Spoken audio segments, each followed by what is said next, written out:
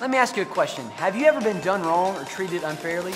Well, today as we cruise through the land of Egypt, we meet a man that faced many challenges in life. In fact, his family sold him into slavery, and this man's name was Joseph.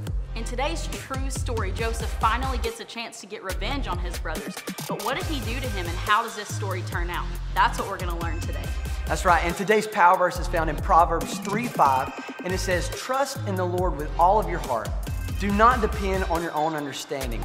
And that's exactly what Joseph did. No matter what he faced in life, he trusted God. All right, guys, it's time to get ready. Open up your Bibles to Genesis 43. Remember, we want you to follow along with us each and every week, so always bring your Bible or download the YouVersion Bible app on your phone or tablet.